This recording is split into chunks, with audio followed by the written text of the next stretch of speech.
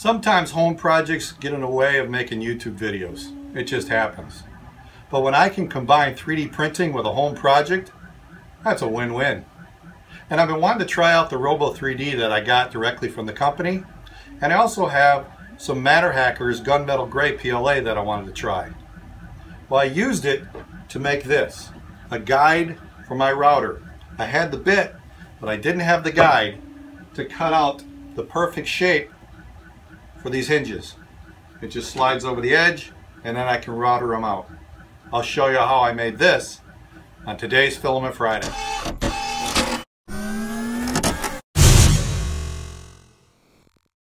So the channel's starting to get more support. Last week I used Filamentive and they support me through Patreon, and now MatterHackers.com is supporting the channel through an affiliate link that's in the description below. Anything you buy through that link, I get a royalty back and it costs you nothing more. So if you want to support the channel and buy from MatterHackers, it helps us out. Anyway, they sent me this Gunmetal Gray Pro Series PLA, and I decided to use it on this Hinge router guide that I found on Thingiverse.com. And this was designed by user GA3D, and he used a longer bit that had a bearing the same size as the teeth. Well, I had this one. The bearing is slightly larger than the teeth, and the shaft is a lot shorter. So I needed to really rework his design. So I brought it into Tinkercad and went to work.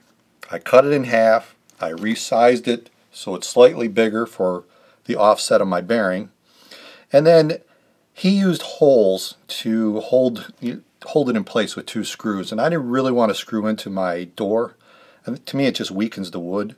So I added these ledges to it so it'd clamp over the door itself, the edge of the door. I did include 2 holes in these blocks at the end, and the only reason I put these blocks at the end is because his design required support and I didn't want that. So once I got everything in place the way I wanted it, I grouped it together and here was the final design. And this thing is so easy to print, really. Just about any of my printers could do this, including the DaVinci 1.0 could handle this just fine. But I decided to print it on the ROBO3D, so I brought it into Matter Control. And here it is. I'll just load it into the 3D view. And then I selected the settings option and I chose low quality PLA, and this gave me a layer height of 0.3 by default. And then I wanted to change the infill because by default it was 0.2 or 20%, so I changed it to 0.5 or 50% because I wanted this thing strong. And then I added a raft because I wanted to make sure this thing would stick. And after that, send it to the printer.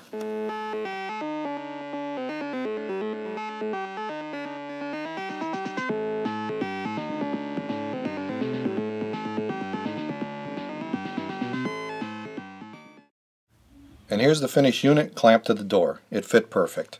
So I went back, printed another one on the ROBO3D, and then I printed 2 on the FlashForge Dreamer. So now I had 3 of them on the door so I could just router away. And man, this was like cutting butter. I just followed the guide, went back and forth to get all the wood out of there, and I had this perfect cut. I could never chisel like this. And look at the hinge fits perfect. I just have to shoot three screws in each hinge, and this door is ready to hang. So I'm really happy with the way this turned out. This is going to be a tool I'm going to keep in my toolbox. So the MatterHackers PLA filament worked really well. I'm really pleased with the results. And I printed 2 of these brackets on the ROBO3D. One of them I printed with a raft and one of them without a raft. And I'm glad I printed with a raft because I was having a little bit of a hard time getting things to stick to this bed. Now they recommend you use hairspray, and they include a glue stick with it. So I tried the glue stick first. I haven't tried hairspray. I will probably try that next. But the raft came out beautiful. It was hard to peel off. So the raft in Matter Control just doesn't peel as well as Simplify 3D. But I did try Simplify 3D, and the auto bed level just didn't agree with my settings. So I'm gonna have to play with that some more because I couldn't get a good print to stick, not consistently. So I'm going to work on that. And I did try some ABS on this, so there's a big learning curve.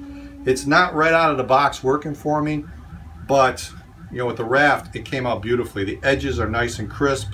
Overall, this was a beautiful print. The one without the raft, a little bit of deforming on the bottom. And this was important because that's where the router rested on. So I wanted one with a nice flat edge.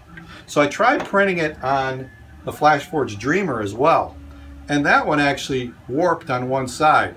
Apparently I don't have the bed exactly right.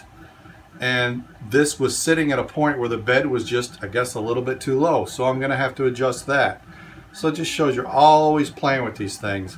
But I'll give a full evaluation of this ROBO3D in the future. I got to play with it some more. But I am really happy with the MatterHackers filament.